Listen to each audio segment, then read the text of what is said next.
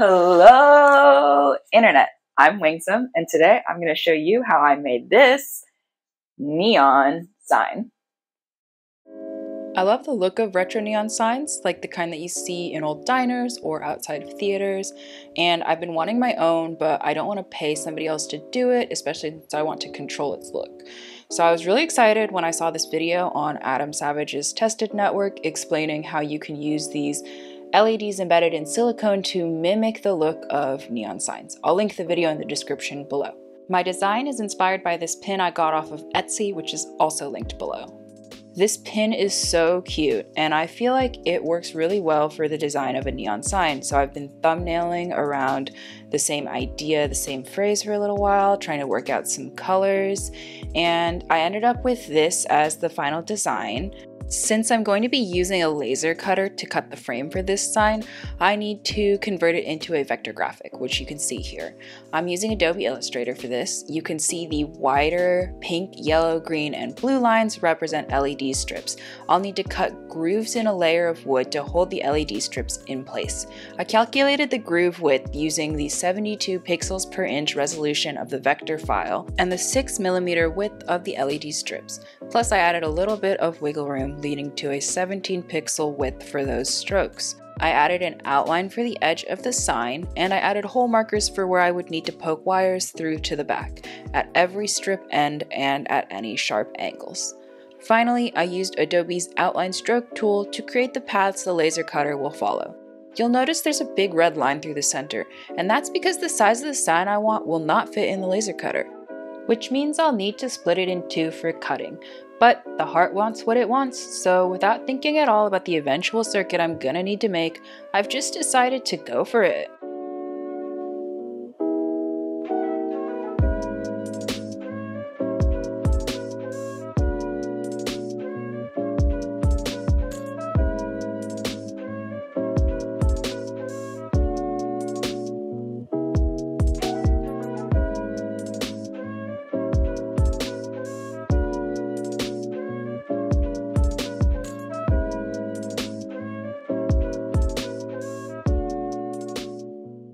So I actually would like to get some soldering done while I wait for the wood glue to dry, which means that I need to cut these flexible LED neon strips into the right lengths so that I can work on that soldering while I'm waiting.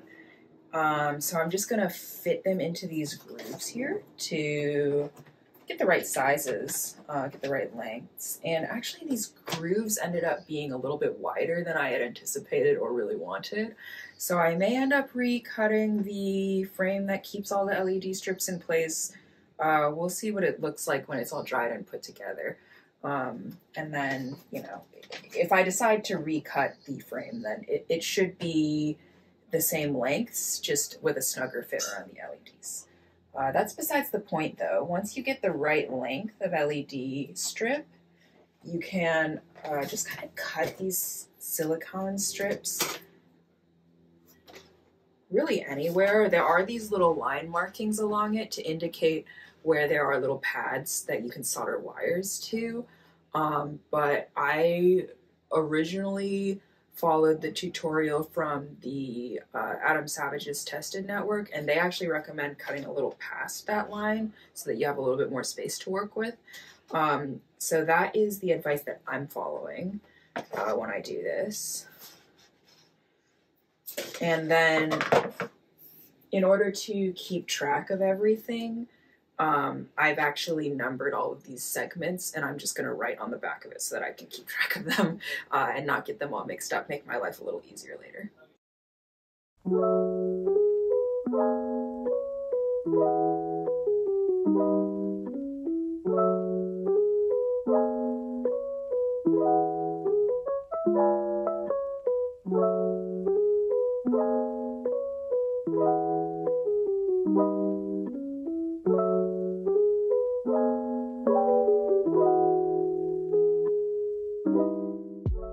I'm realizing that I really should have a couple of test pieces soldered together to make sure that the wood frame fits at least close enough before I would glue it together.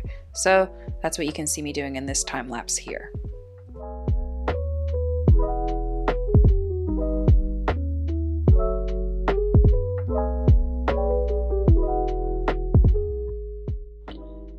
It's difficult to see when I'm soldering, but I have these separate shorter pieces of LED strip, and eventually I want them to all connect together and behave as if they're all one LED strip. And the way that you can accomplish that with these strips is because they allow you to sort of cut and re-solder together, you just want to make sure you keep track of the direction that the strips came in. I do that with just a little Sharpie arrow. And then there are these little copper pads on the inside there where you can solder, and you can basically take wire, make sure those directions match up, and connect the top pad to the top pad and the bottom pad to the bottom pad, and then it will behave as if it is one continuous strip, just like this. To make my life a little bit easier, I've decided to use these connectors. You may have seen them in the clip before of me soldering, but basically it means that instead of soldering straight across, so like I was explaining just now, you solder those pads together. You could just do it with some wires like this, but I want to be able to easily swap in and out these strips in case I accidentally mess up the circuit, which I'm almost definitely going to. So instead of doing that, I'm going to solder this connector onto this side, like this, and then I'm going to solder this connector onto this side, like this, and then I'll be able to connect them together, and it should also behave as one long strip. Because I'm able to cut all of these to smaller strips and then reconnect using connectors like this, it means that I'm not limited to a single color of LED strip. I can connect multiple different colors together in order and make a multicolor design like I'm intending to do. You may remember that earlier I said that I might recut these grooves here because the fit was not as snug around the LED strips as I had been hoping. Well, I'm really glad that I soldered together all these test strips, because what I've realized is that these silicone end caps here that I'm using to cover up my soldering on these leads, it actually is wider than the LED strip itself. And what this leads to is that when I actually put this into these grooves, it fits really nicely with the width of the groove, which I of course had totally planned for and definitely did on purpose. Anyways, the point is that it fits, so I'm gonna glue everything together.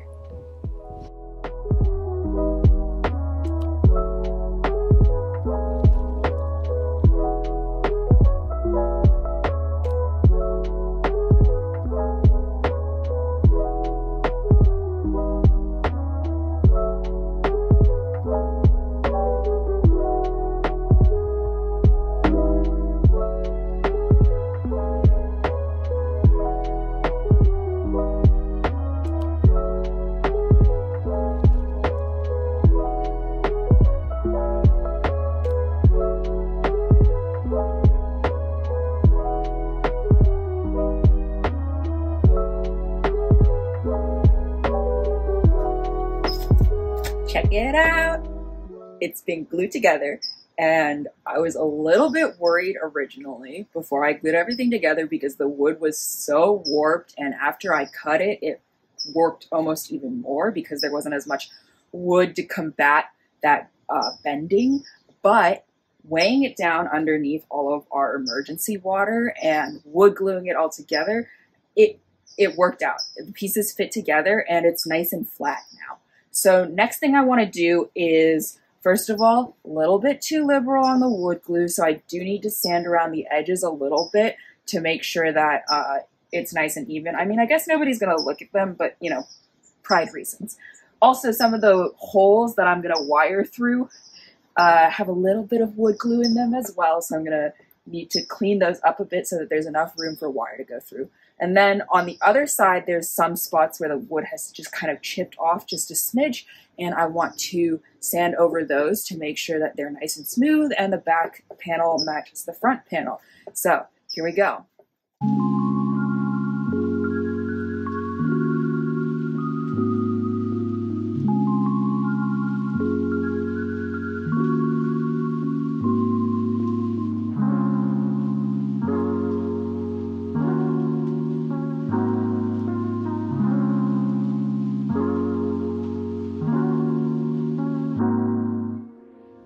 This is Wingsome from the future. I'm just popping in here because while I was editing this video, I realized that my explanation for the circuit here was completely nonsensical. So I'm just re-recording that section in order to make it hopefully useful. After I was all done sanding and sealing the wood, my partner pointed out that I should really check the current rating for the wires that I'm using, and turns out he was totally right.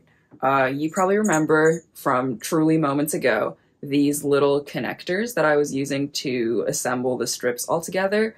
Well, basically these wires have a 2 amp current rating, and 2 amps is, you know, a fair amount of current.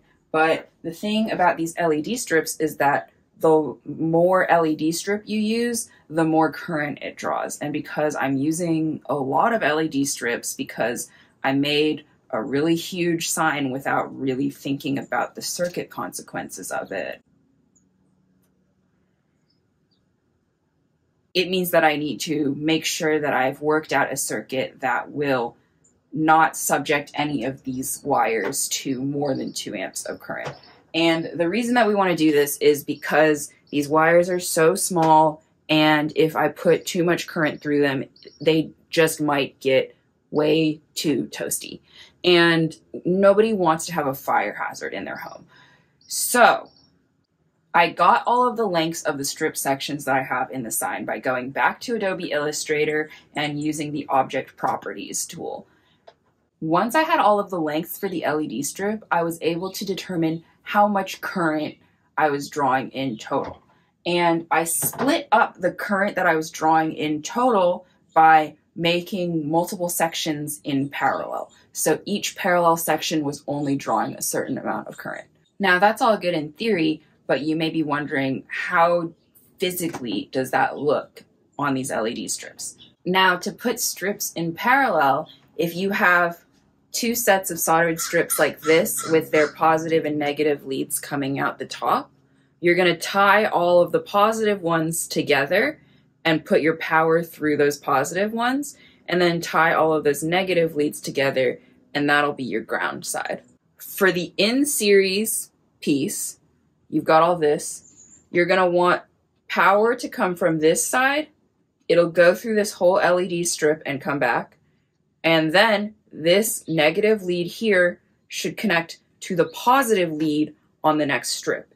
And that way, your 2 LED strips will be in series. To power this whole thing, I have this adapter brick here, and it supplies 24 volts and 5 amps. Now, the 24 volts is actually more than the LED strips are supposed to be powered by. These LED strips, according to their spec sheet, should be powered by 12 volts. If you put 2 LED strips of the same length in series with each other, and then power those 2 by the 24 volts coming from this power adapter, it will actually lead to 12 volts going over those equal length sections. I want to be able to increase or decrease the brightness of my sign once it's done, so I got this dimmer brighter to put into the sign, and it attaches very nicely to this end of the power brick right here, just like this. But now I need to attach this end to all of my LED strips. And the way I'm doing that is by using this little adapter here. You can see on the end there's these 2 little metal points, and that's where you can insert 2 wires and then screw down at the top to clamp them in. And essentially it converts that power output from your power adapter plus dimmer brighter into wires that are compatible with the wires in your circuit. So I'll put this on the end of my dimmer brighter like this, and then the wires that come out of here will be the ones that I feed into my circuit. I'm not going to explain the circuit in the video in full, but if it's something that you're interested in, I'll put it up on screen right here, and you're more than welcome to screenshot it for later study and to adapt it for your own purposes. Now that I have taken all these LED strips, soldered a little connector onto them, figured out the wiring diagram so I know how this wiring is all going together, I am going to go through.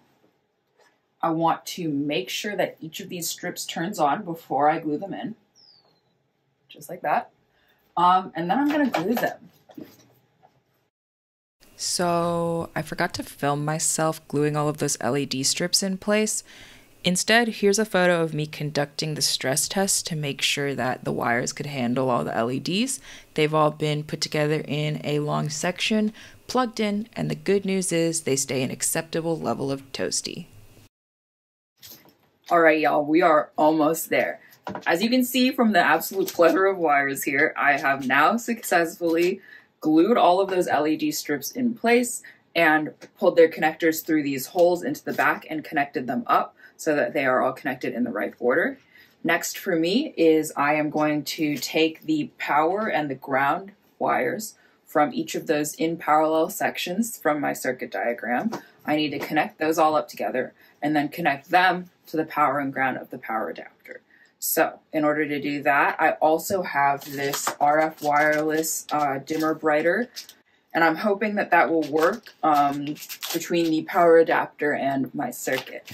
And after that, I'll do a little bit of final sort of wiring, tidying, adding the mounting hardware for this thing to get hung up on the wall, and then it should be finished. Stay tuned for the result.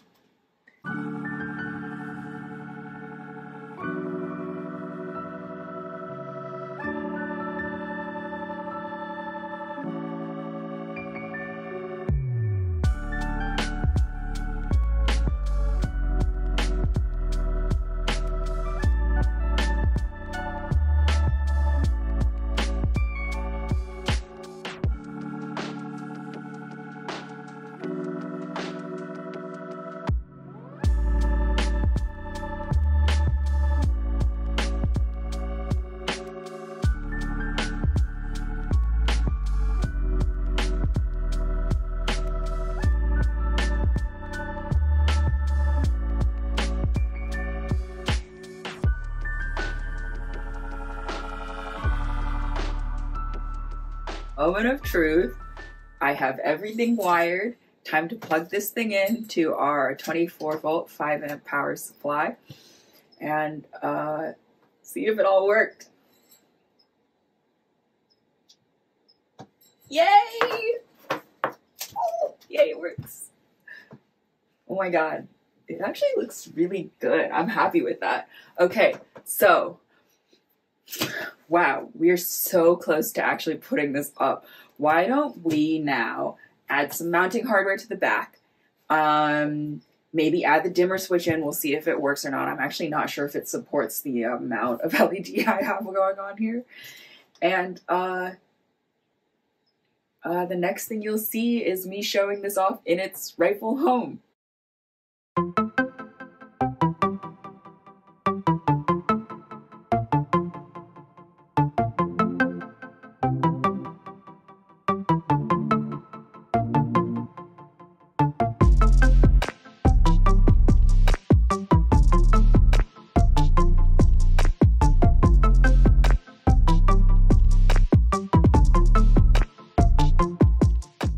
At the end of every project, I like to reflect on what could have gone better. From this project, I take away a few things. One is to plan your circuit before you start cutting things. Two is that if you're going to use these specific LED strips, you should plan your sections to round out nicely to about 1 inch with a little change. That's where the little copper pads are available for being soldered. And 3 is to just generally go easy on that wood glue. Friends, thank you so much for watching this video. I hope you enjoyed it. If you have any questions, let me know down in the comments. I'll try to get back to you. If you enjoyed this and you want to see more, make sure to like and subscribe. And I will see you again soon. Bye! Uh-oh.